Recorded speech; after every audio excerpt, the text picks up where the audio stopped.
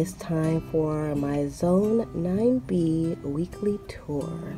So get ready for it. Hey. Welcome to my Zone B garden. And this is the weekly tour, and I like doing the weekly tours because I get to see, and you get to see, all the growth that has gone on for the week. So you may have seen some things yesterday, and you can click the link above to see the video I posted yesterday of just what I do on an ordinary day. Now look at this, down by my neighbor's house. Look at these beautiful flowers.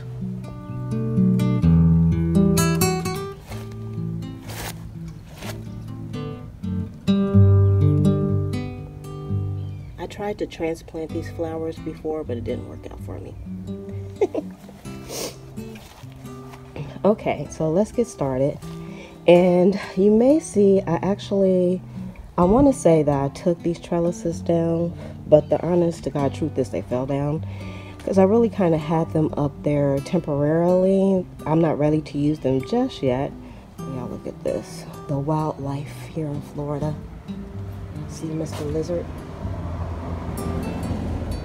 I have a whole lot of lizards in the garden, and which is fantastic because I think they keep the slug population down.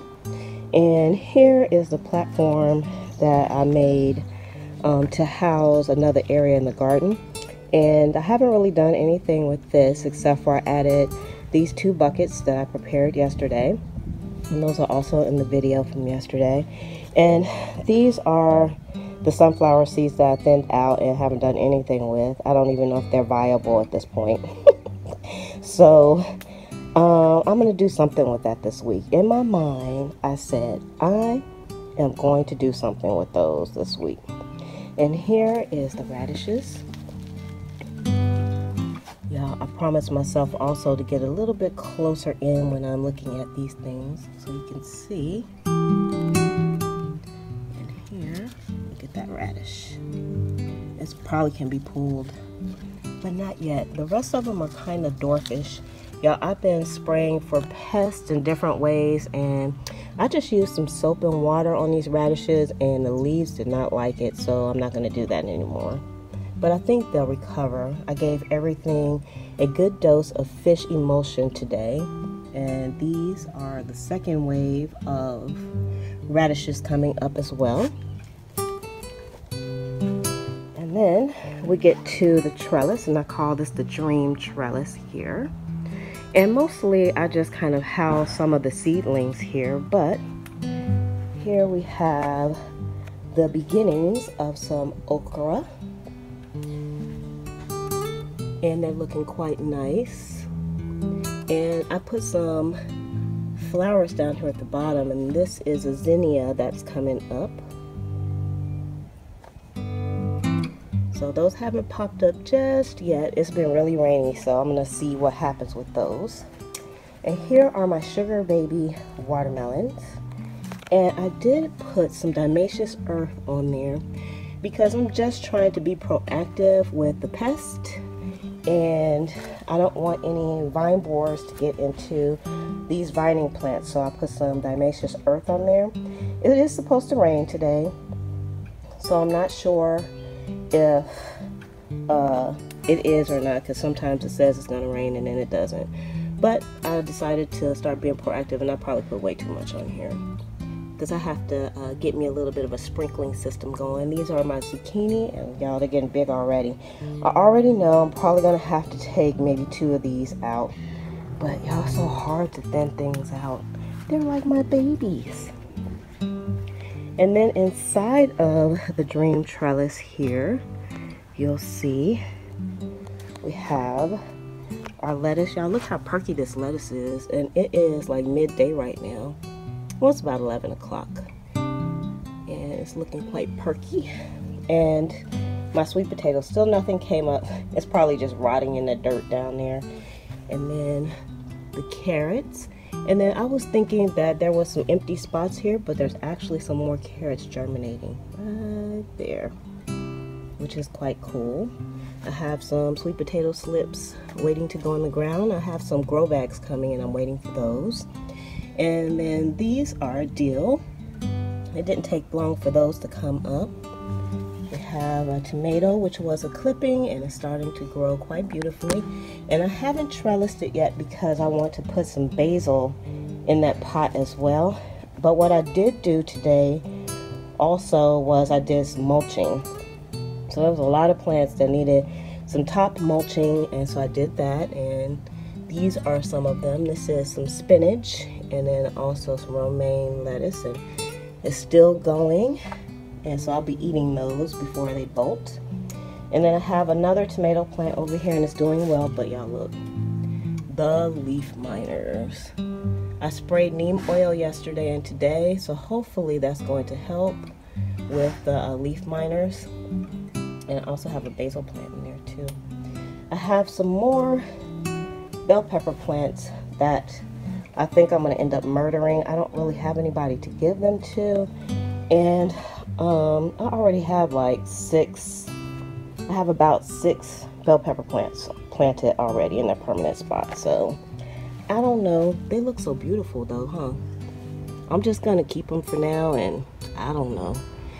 And then here we have some tomatoes. This is a purple Cherokee purple, and this one is a Brandywine. Well, they're not A, because I overseeded the pots on purpose, so I definitely will have to thin those out, because I'm only going to want one of these, so I'll probably plant like 2 as a backup, and then once they get going good, I'll go ahead and murder the other ones. I'm going to be a plant murderer for the good of the team, you know what I'm saying? And then this is another cucumber plant, and look y'all, again, those are leaf miners. Leaf miner damage on my poor little plants, but those leaves can actually come out, and this is probably another plant that's going to go down for the team because I already have plenty of cucumbers. Then on this side we have our okra, and look how much the okra has grown. And I've just put these in buckets this week as well. And here is my squash plants, and I put some diatomaceous earth down on those. And back here are my cowpeas. I started training them to trellis already.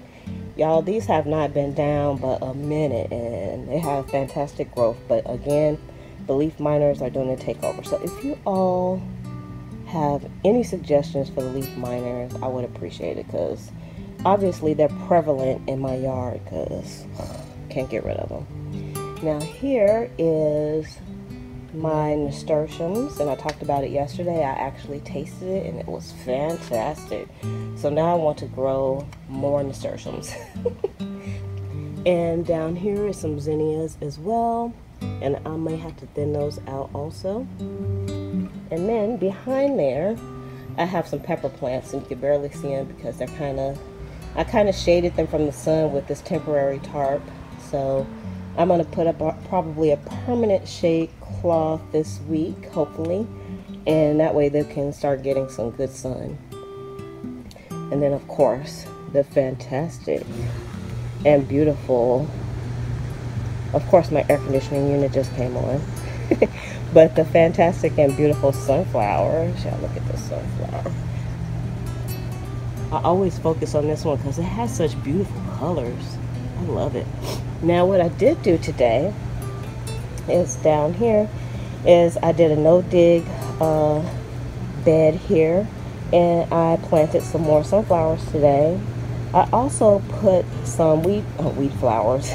I also put some wildflowers down that I got from the dollar store. So I just went crazy and just smushed it all in. Not really smushed it, but sprinkled it in. So we're going to see how that comes out. Nothing to see there. And y'all, look at this. I wanted to put a marker here, but since this is only a few inches of dirt, I wasn't able to. So I had to be creative. I actually used some cans from my kitchen, and I decorated them and I put one of my aloes that have been getting trampled in the walkway, and I went ahead and I took off some of the bad leaves. But y'all, these aloes are like the comeback kids. I finally got some potting soil that's made for cacti, because I didn't realize that, well, for succulents and cacti, I didn't realize that aloe was a succulent, and so now it has the proper dirt and the proper drainage, so you'll see that's going to come back quite nicely. Now over here, I still have my watering thing in here, so let me take that out, which this is really nice, and I'll put a link to this below. But this actually is a moisture meter, and since I was a new gardener and I didn't really know, you know, just sticking my finger in the soil if the soil was dry, this has been very handy for me. So I'm able to get a better gauge of how much moisture is inside of the soil. So this works out for me. It's called a lot power. You don't have to put batteries in it or anything. You just insert it and just keep it clean, and it'll tell you. I'll show you. I'll demonstrate real quick. You can see this is really wet because I watered it. Because my leaves were kind of dying off, and you'll have an umbrella up here over this, and I think it wasn't getting enough water, even though it's been raining every day. So I had to give it some water yesterday, so it's probably overwater now. All right, and then if we go back here, we have my bean plants that are not doing so well. So you can see the leaf miner damage there, and also you see how the leaf is turning green. I have to research that because I don't know if that's leaf spot. I did take a ton of leaves off yesterday, so the plants are still producing. You can see I have some beans, and these are contender bush beans. And then this is my marigold plant, and it even has leaf miner damage on it as well, but there's no blooms yet. And this marigold doesn't seem to be doing as well as the other ones that I have planted, and I did plant those from seeds also. So that's all a learning thing with me, but you can really see the leaf there. Look at that. I'm gonna pull some more of those leaves off, but this plant is practically bare, so there's no eatable vegetation on it right now. But I'm gonna leave it in. I see some new leaves coming on, and hopefully they won't get chomped on. And then I have another bean plant down here, and you can see just damage. But we still have edible veggies on here, which I can probably take a few of those beans off today. And then over on to this trellis here, and I call this my Eden trellis because it was the first one that I did. And y'all, look at the vines for the cucumbers. They are amazing, and they're doing exactly what I wanted them to do. I wanted them to grow on the trellis, and I want them to be like shade for the things inside. So we'll see how that goes. This plant is, I think I put this in about, I want to say about 8 weeks ago, so it's doing really well, and it's actually starting, I believe, to make some cucumbers. I see one. Let's see if you can see it. Let's see what cucumber is. Oh, y'all look. Look at that ant population on here too. I wonder what y'all ants are doing. I don't know if y'all can see that or not. But in any case, and then I have a marigold plant here, and it's doing really well, but again, no blooms. It might be because of the heat of the summer, I don't know. It's my first time growing them. And then I have some more cowpeas here, which I will start training to go onto the trellis pretty soon. They popped up real quick. Y'all, I just planted these like last week. This is like 7 days of growth. It's crazy. So I did treat some of these leaves with neem oil just to see, because look, I showed this in the video yesterday. Chomp chomp. Something has been eating on this plant. I couldn't figure out what it was. Whatever it is, I think it's gone. Because this plant is, I mean, those leaves are still surviving. But I'm trying not to get too overzealous with taking leaves off that has damage on it. But this one right here, definitely, I think that one can go and the plant should be okay. I did put some diatomaceous earth down on this one too, but I think it's okay. And let's go around this way. Oh, I forgot. We have an eggplant here. And today I put the mulch in on here. And I have to be careful about these leaves as well, because I don't want the leaves to cover up my beautiful eggplants. So they're very small. And then we'll go on this side here. If you look here, you'll see we have another cucumber. Yay! Y'all been looking for cucumbers all week. So we'll see what happens.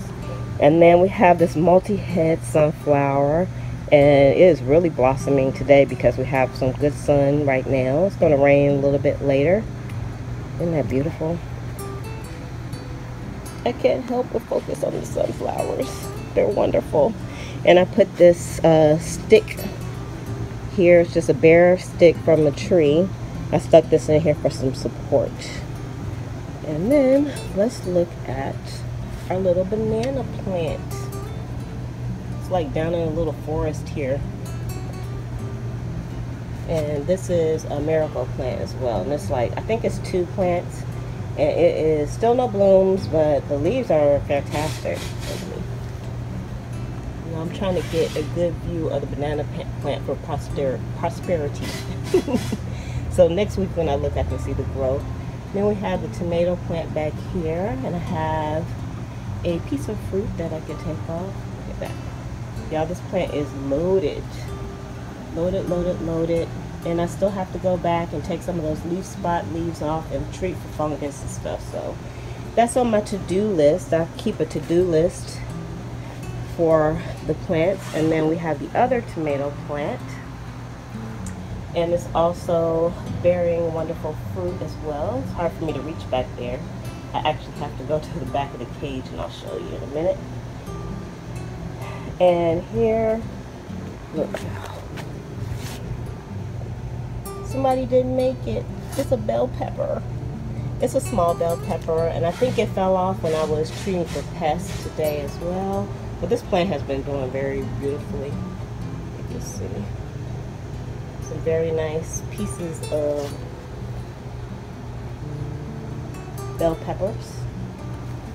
And then here, y'all, I love running my hands through the carrot tops. I think I'm going to get some big carrots out of this one. I don't know about the beets, but the carrots are going to be nice. They're spaced out really nicely, and it's only a few carrots in there. So that's kind of cool. And then we go over to this side, and we have our morning glories. Hey, morning glories. They are doing fantastic. I just mulched them today, so it's a messy mulch right now. And also, I was trying to keep the mulch off of this because it's a marigold. I planted a marigold in there as well. I'm going to plant more marigolds in the nasturtiums because I just like those. You should plant what you like. And then you can see the cucumber plant. I had to move the shade cover again today because this plant is just going straight up. And I gave it some fish emulsion today too, so I expect some fantastic growth for the week as well. Now you can really see. Y'all, look at this tomato plant. Look at all those baby tomatoes. And these are husky cherry tomatoes. I did buy my tomato plants as transplants, and I bought them at Lowe's. Look at that. So pretty. Look at that. Very beautiful. So we have tons of blooms on the cucumbers, and I also have 2 more cucumber plants down here, and I think I'm going to remove one. I put diatomaceous earth on those too, but you know, y'all, overkill. Can you say overkill? So I'm at the back of the Eden cage, and y'all look at this. Look at that. Leaf miner. If anybody can help with the leaf miners, I would greatly appreciate it. So this is the tomatoes. Very beautiful.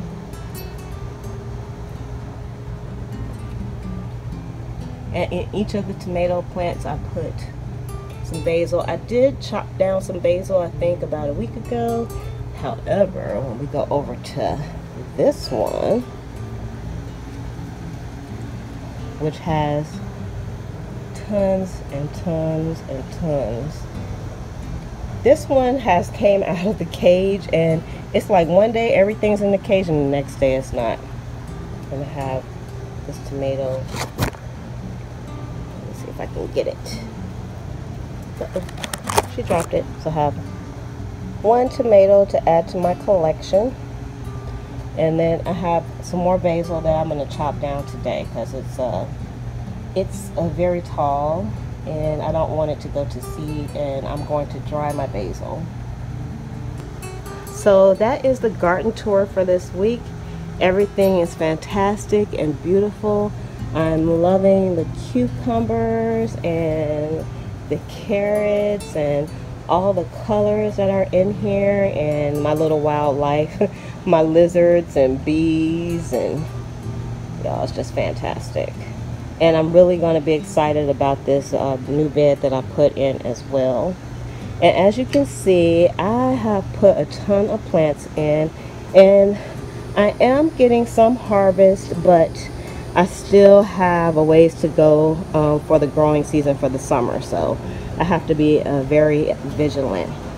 So please make sure you give this video a thumbs up, and also leave a comment. I would love to know your thoughts, and if you have any ideas about the leaf miners, I would love to know. Any constructive criticism is welcome. So have a wonderful and beautiful day all.